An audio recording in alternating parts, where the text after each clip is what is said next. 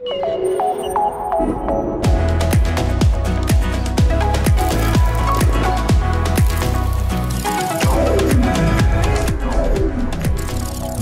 is NAB Show Live. I'm Chris McWatt, NAB Show Live, produced by Broadcast Beat, and I'm here with Rick Smith of Broadcast Blinds. Rick, what is it in particular Broadcast Blinds does? We have systems for controlling daylight going into TV studios with exterior glass.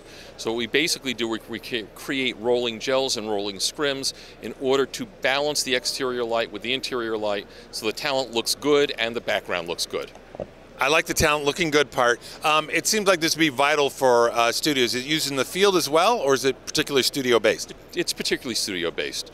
And has the technology changed a lot, like the tints that you have on it, the areas you can cover, or has that evolved very much? Well, it's really the same as it's been for a lot of years, except that most studios we're seeing nowadays are lighting for daylight, not tungsten, so we're not doing much color correction these days. We're just mostly using neutral densities.